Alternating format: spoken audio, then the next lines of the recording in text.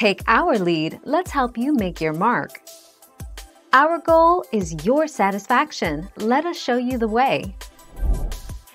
The negative terminal in most vehicles is connected to the body so that fewer cables are required.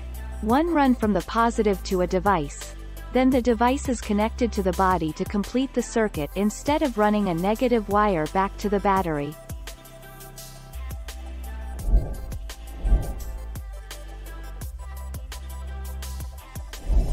Make your mark, take our lead.